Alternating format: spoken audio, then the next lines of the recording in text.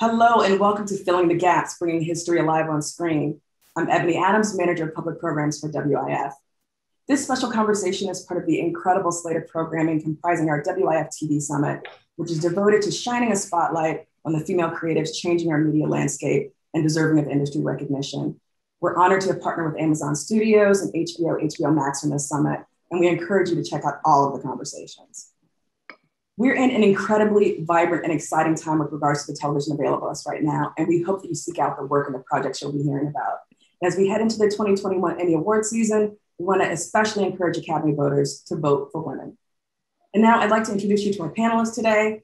Please welcome the incredible and Obie Award-winning actress Juliet Rylance, founder of the Theater of Memory and known for her roles on The Knick and American Gothic. She plays Della on Perry Mason.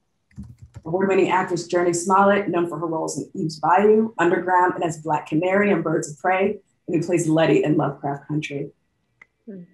Emmy Award-winning documentary filmmaker Amy Ziering, who is known for her work on The Hunting Ground and The Invisible War, and is the co-creator, executive producer, writer, and director of Alan v. Farrow.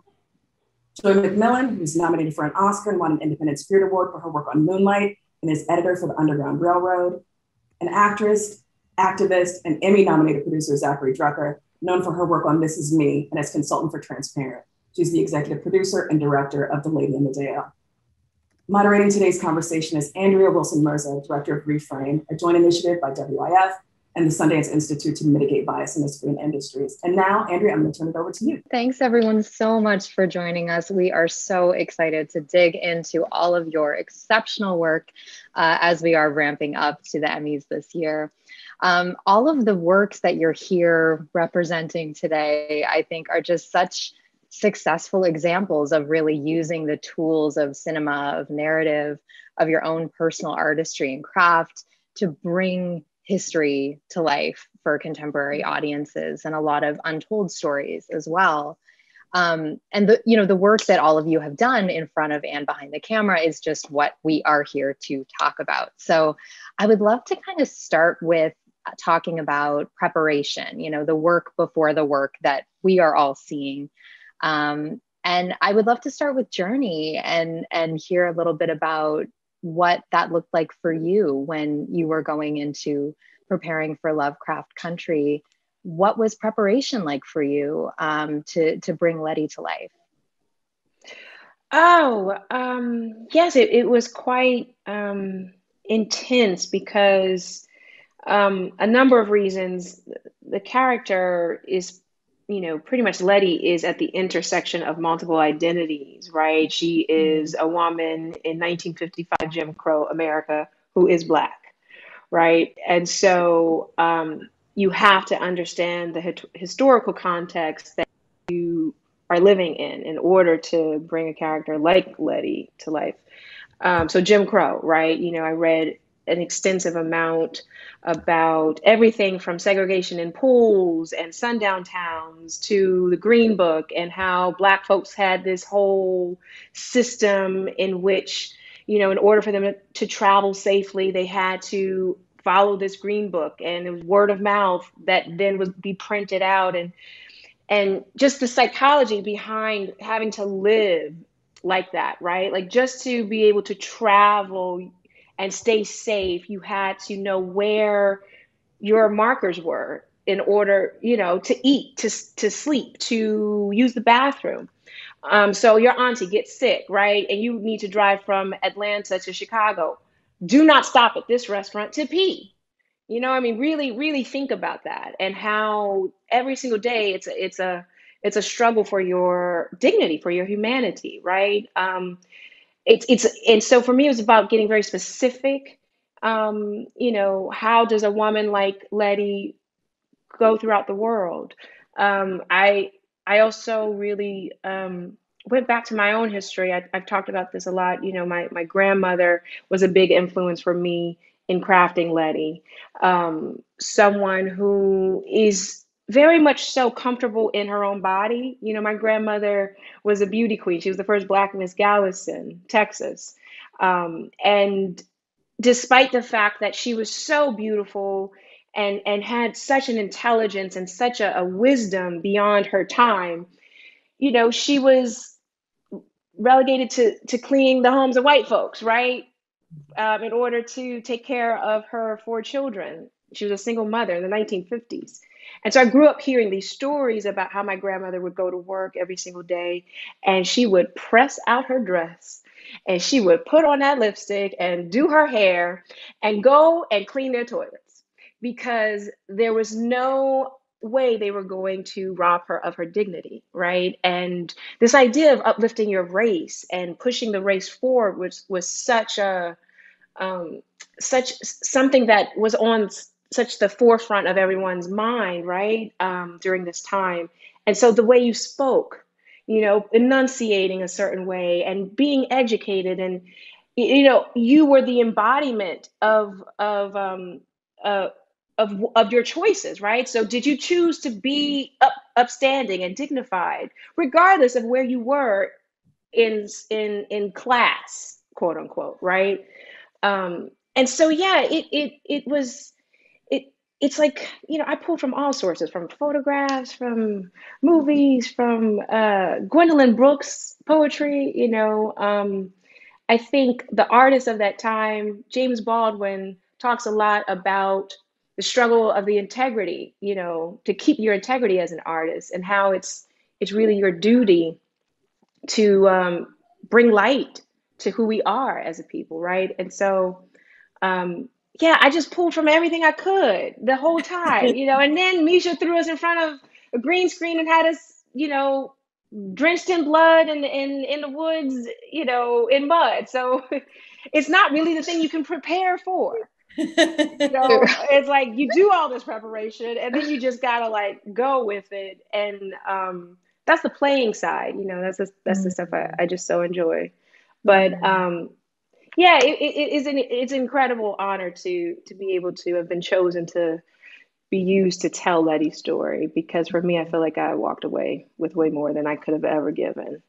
Juliet, with you preparing for 1930s Los Angeles with Perry Mason, I mean, I know it's not based on historical events per se, but the mise-en-scene and that feeling of what's conveyed there seems so real and so authentic, so deep.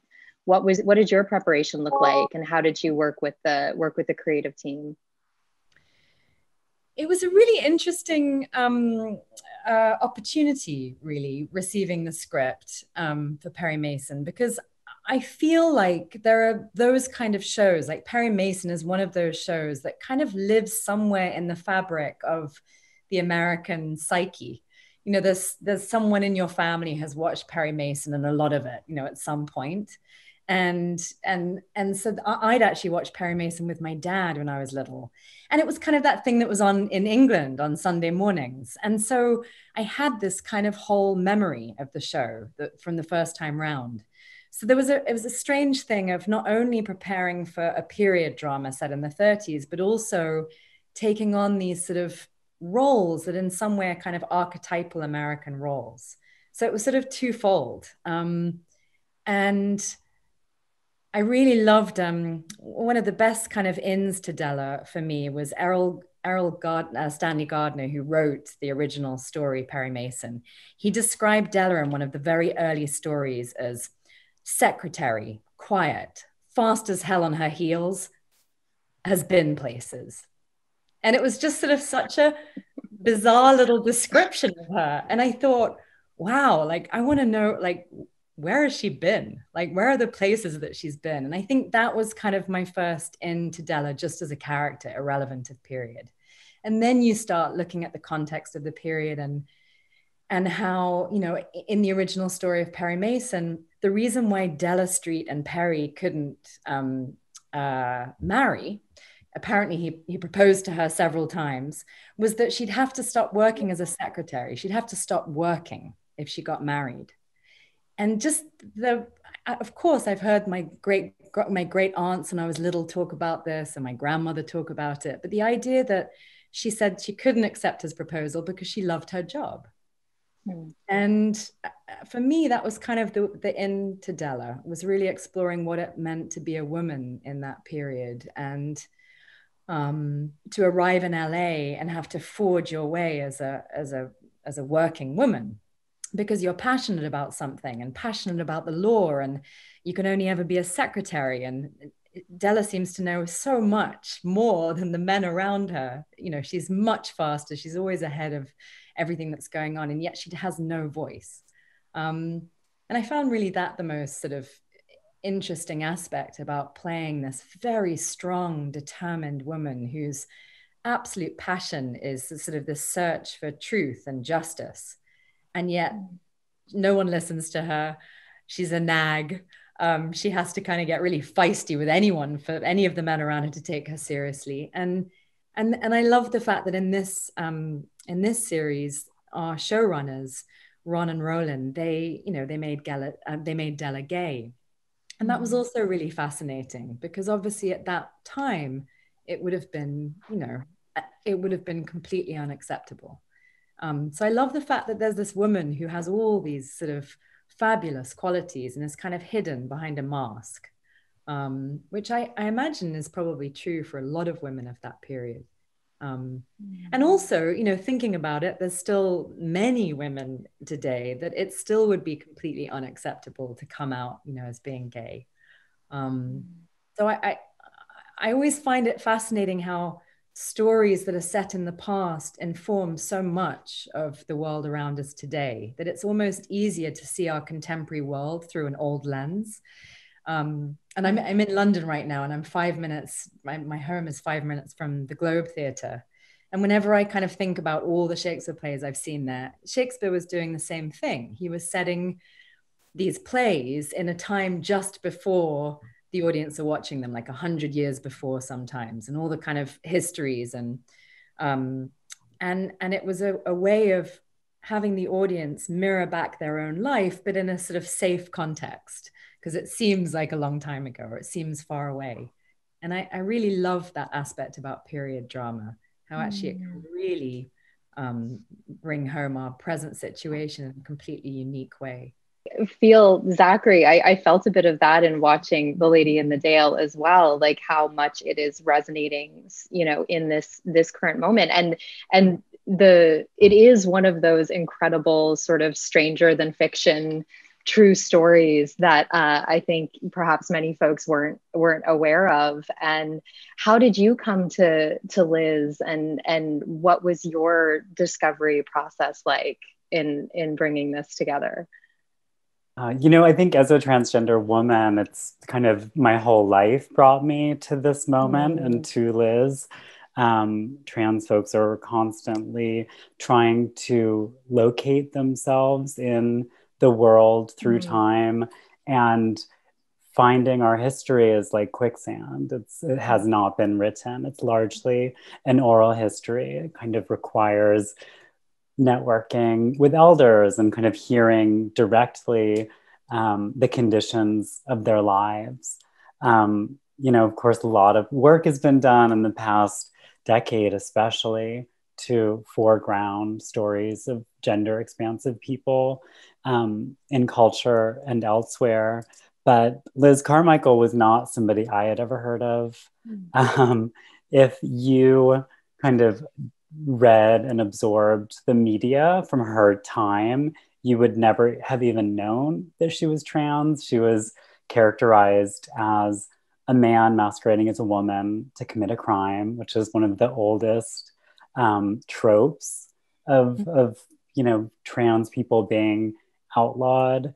All of the kind of masquerade and cross-dressing laws that came in the US in the 19th century were predicated on the idea that men would be masquerading as women to commit crimes.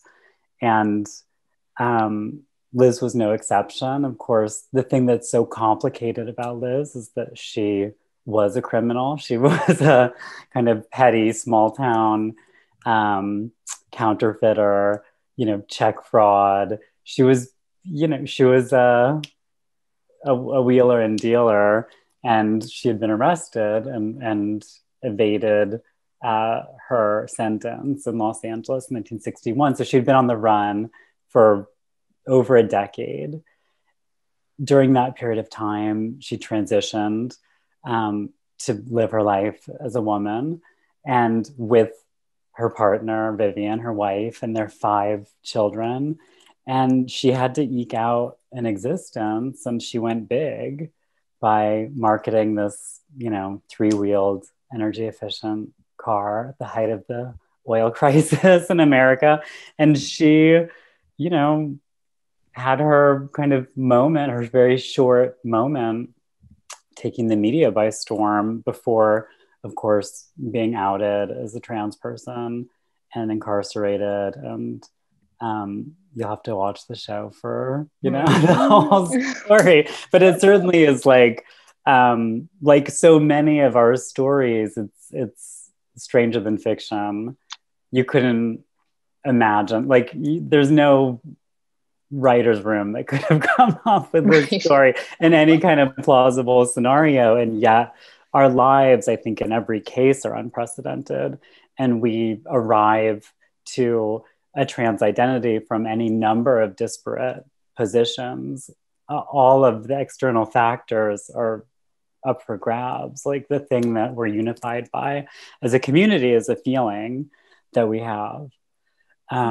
So Liz, I think that my whole 38 years of being alive has, delivered me to these figures, these vestiges of the past, these ghosts, these predecessors who lived and died and struggled and were humiliated publicly and incarcerated and institutionalized and murdered, and communing with them. I mean, the process of making this series was truly a kind of resurrection, or it was an interaction with the spirit realm. I would say that Liz willed this project to happen, and that I am the messenger on Earth, kind of restoring justice to her legacy. Her flawed legacy. I'm not saying that she was an angel. Joy, I wanted to hear a bit from you about kind of your early days in the process on Underground Railroad, and like what when you were first kind of seeing dailies come in, what were your first impressions? What were those first kind of feelings of how you were going to get into this work and this process? It's very interesting because I was just finishing up with Jurnee Bravo, another director who I've collaborated with on Zola. So to leave the world of Zola and come to the world of the Underground Railroad. Wow. Like, That's amazing. A little bit of a switch up. But it was interesting because where chapter 1 takes place and where chapter 10 takes place is in the same location. So I was getting dailies from like the beginning episode and the ending episode at the same time, which was very, I feel like, informative, because the last chapter, the beginning of it tells the story of Mabel, who is Cora's mother. And Mabel really informed us how important her journey is to Cora's journey. And so while working on chapter 10, we realized, Mabel is such an integral part of Cora's life that we should weave her throughout the rest of the series in all the episodes. So you're realizing that connection between mother-daughter, even though Cora feels abandoned by her mother, you're realizing how important it is to how it formed her as a character. And so those early days, I was just trying to wrap my brain around, like, how are we going to do this series? Like, it's so massive. But I told my assistant editors, I was like, we just got to approach this scene by scene, day by day. We can't think of a 10 episode series, that feels a bit overwhelming, but, every single episode at a time, scene by scene, developing the characters. And that's pretty much how we tackle the series. I'd love to chat with you a little bit, Amy, about Alan versus Farrow. And, one of the things that critics have said about it is that it feels inevitable, this piece, and that, the social momentum around holding abusers to account. And I wonder, as a producer, as you're, shepherding this project and working with the creative team, how do you, kind of contextualize that work in the wider cultural discussions? That is a wild question. But before I know. Because no one has said to me it was inevitable, and I don't, that is unfathomable to me actually. But it's like what Steve Jobs said, is like, you don't, once you do it, everyone says, oh yeah, but before you do it. So yeah, maybe now in retrospect, but making this thing, like, no. Like everyone thought, why go there? We know the story. I can't even go there. But anyways, before we go there, I want to just say, because I think I'm the oldest person here, how amazing it is to be on this panel with all these brilliant artists. I'm like moved beyond belief. This is the first time, in my history that we've had these kind of voices represented. Each one of you are doing work about hidden narratives. What a blessing, just and then if I can also, since you encouraged us to just engage. Yeah. I have a question. How did you toggle between your own personal angst, but that's not the character's angst? Like, what did you do at home at night? Like, did you collapse? Did you have a good therapist? I'm really actually curious. Did it not affect you? Do you have good walls? It's so interesting. The body doesn't know that you're not experiencing it, and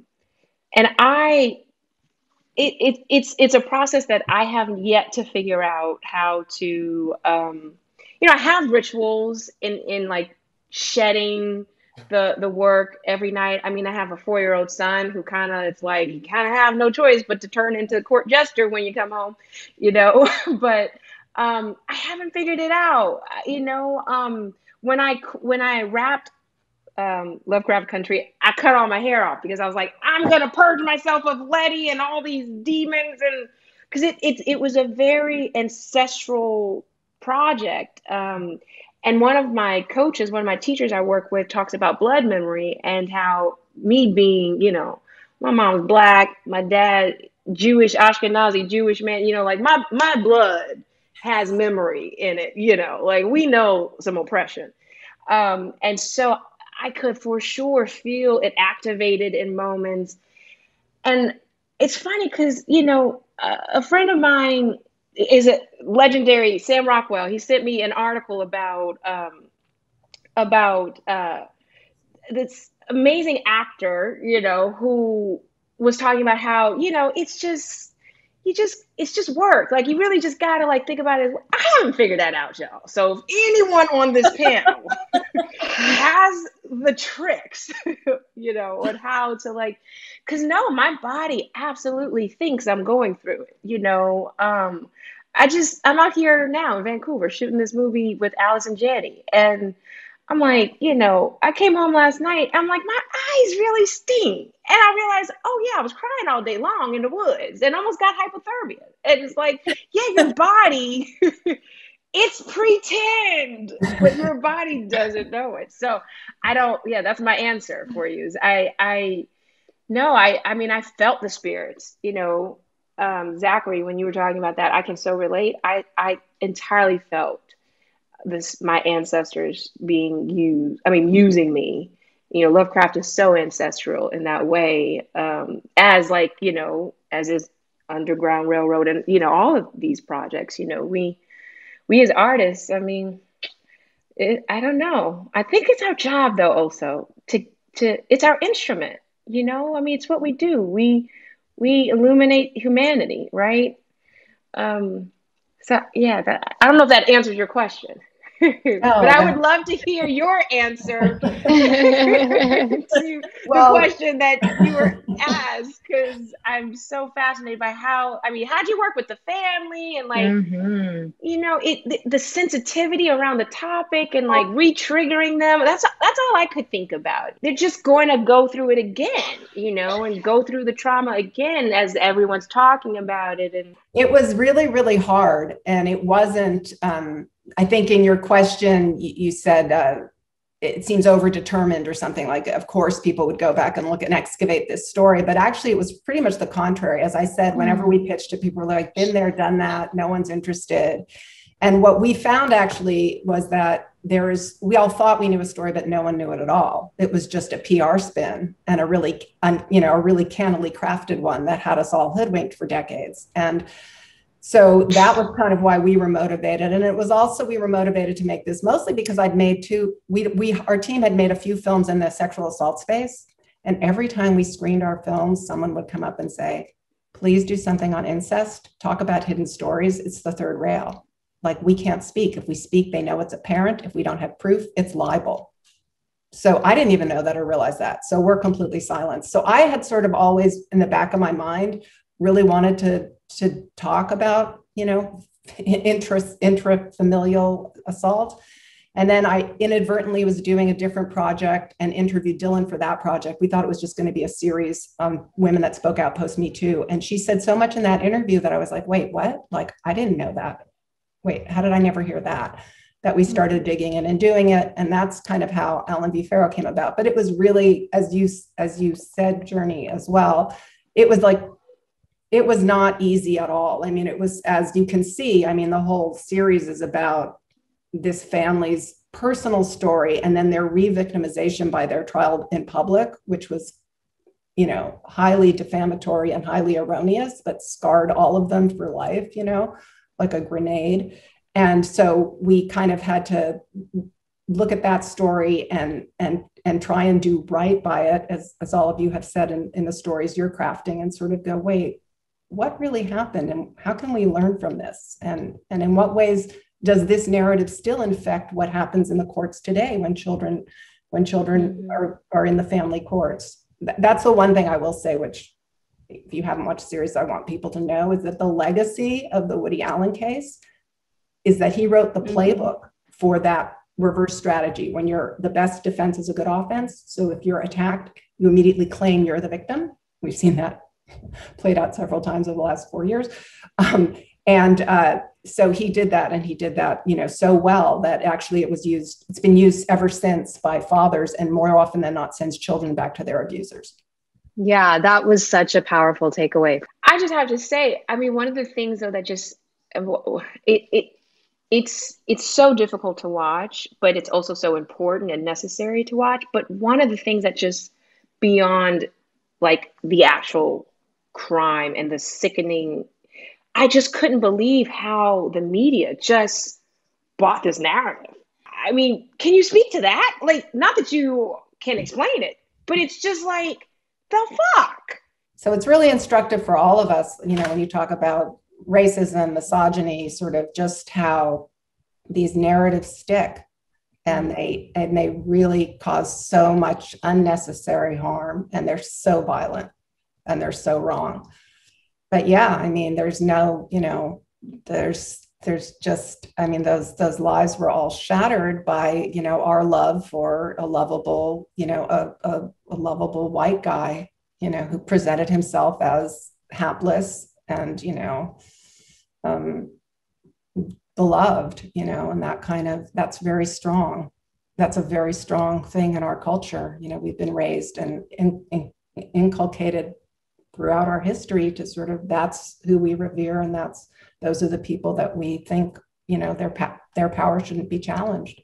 Zackary, I was that just made me think of your work too. And I think that the interview footage with Susan Stryker is so fantastic in your piece, like in kind of setting up, as you said, this narrative of like a complicated human, like she's a trans woman and she's a criminal, and all of these things are true. And I mean, in thinking of the contemporary context of when this work is airing and the wider kind of conversation and some very scary legislation happening right now as well, like how are you feeling in that conversation? How have you seen the film have impact? I think to Amy's point about how deeply rooted the structures of misogyny and patriarchy are, I mean, it's the microcosm of Liz's story as well, as somebody who is subverting the gender binary and, creating her own path. It was such a direct threat to Dick Carlson, the father of Tucker Carlson, which of course is kind of in the last episode of the series. But ultimately, the story of Dick Carlson and Liz Carmichael is a microcosm of national conversation today, centering around, trans children's rights to participate in sports and to have access to gender affirming healthcare. It's a culture war that's been happening since the industrial era, at least. And I think that it's rooted in a hatred of women, of trans women. How dare you, expunge your responsibility to like upholding the patriarchy for, to be of the lesser sex. Susan Stryker, I think, is a luminary for sure. I mean, in any documentary, you rely on, intelligent people to kind of break it down for you. And I think she just does that so eloquently to really talk about how sexism is connected to transphobia, or how they're one and the same ultimately, that, gender is policed by men, and anybody who steps outside of the, circumscribed roles of their assigned gender at birth, be pilloried and punished. It's more prescient today than ever. And truthfully, this story, which takes place primarily in 1974, is just a very humble beginning point for something that has gotten both better and worse. I think the future is better and worse simultaneously, that progress moves alongside opposition. And we are, we have an ethical responsibility to be on the side of justice, knowing full well that there's lots of people on the other side trying to make it impossible for us to live. I'm excited too about the, exploring historical narratives and the truth of that, like, we have always been here, like, and I think that carries through so many of the works that we're seeing and talking about today. Jurnee, one of the things that I love about Lovecraft Country is like the core cast, is amazing, obviously, but I love a road trip concept. It's like we're on the journey, right? Like we as an audience are on the journey, and y'all are on the journey together. And I'm curious about, like, in working through this like incredibly challenging history, not even mentioning the science fiction complications of shooting and working, but what was that community like with each other? How did you all process that together? Oh, it was incredibly beautiful. I was spoiled, honestly, to be able to work with such a tribe of beautiful artists like Jonathan Majors and Courtney B. Vance and Michael K. Williams and Wumi and Anjanou and Abby. It's very challenging work, but when you have a tribe of folks who are all in it together, it really propels you forward and fuels you in a way, because one, we were all there with the same goal in mind, and that's just to do justice to the text, right? And we had Courtney B. Vance in the pilot started this ritual in which he would give me and Jonathan a fist bump before each take. Now, a fist bump, I don't know if it's period accurate. I doubt it is. I don't know these things. But he would give me and Jonathan this fist bump, which pretty much meant like, I got you and I know you got me.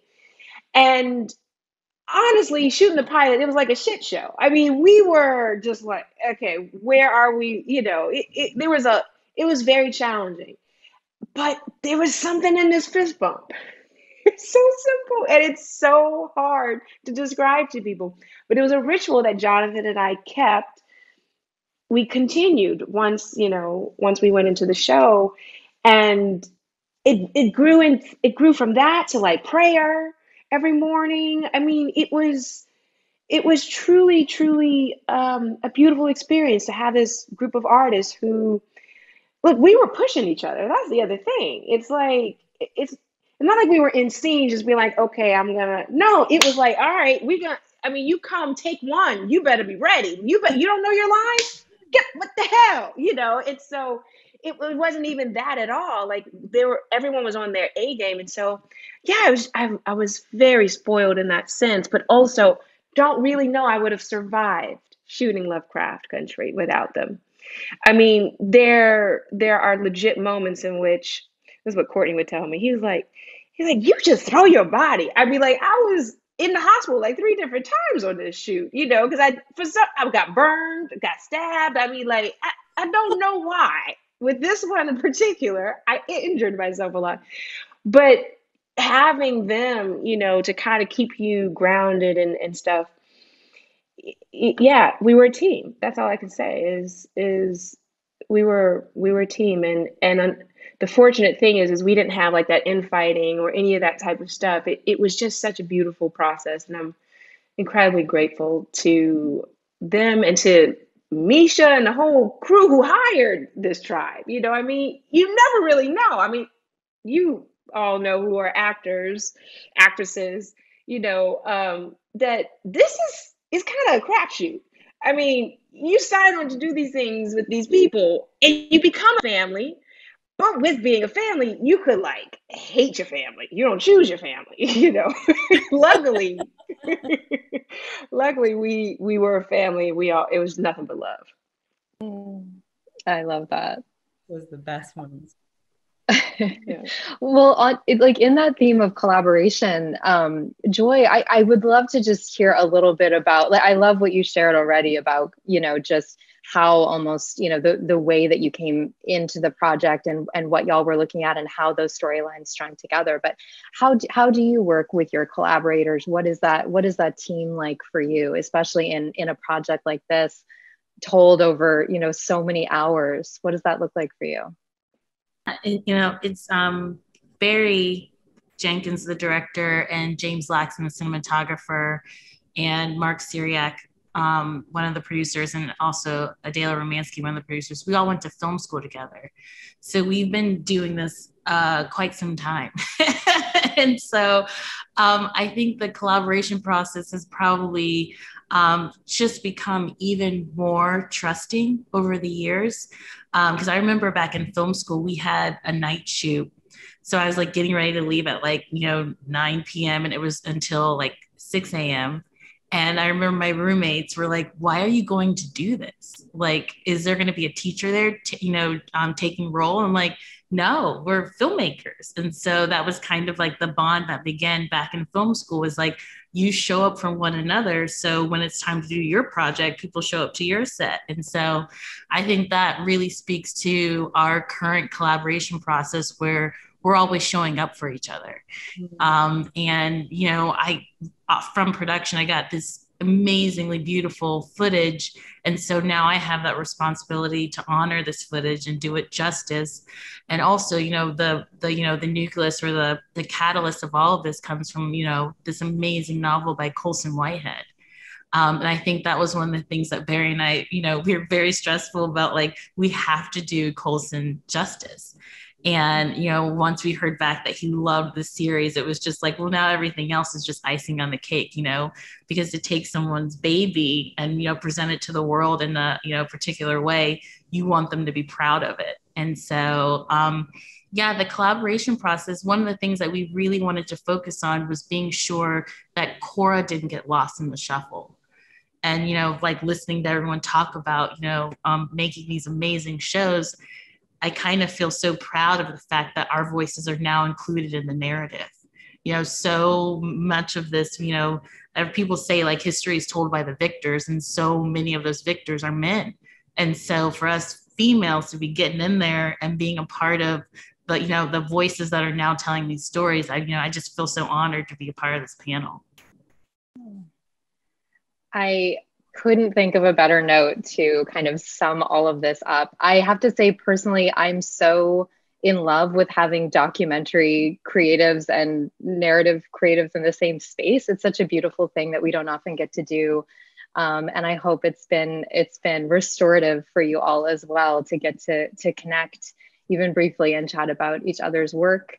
Thank you so much for joining us, for joining Women in Film at the TV Summit. It's been an absolute pleasure. Thank you so much. Thank you. Thank you, everyone. Thank you, Women in Film. Thank you, everyone. Truly an honor.